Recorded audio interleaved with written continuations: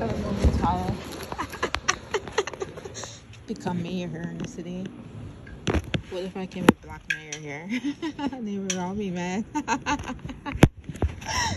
Oh my god. And start changing the freaking town around. Saying there's a limit of your hydraulics cars. And request more restaurants, liquor laws over here to play.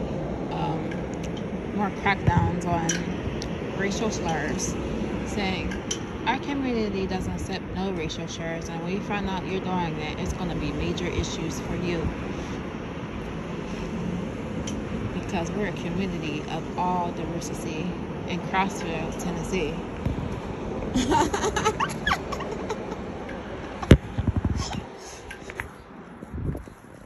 Any racial graffiti, it's gonna get cleaned up, and if you find you doing it, it's gonna be a 10 times ticket fine and jail time. The police need to get more on it. Like, they need to get on it.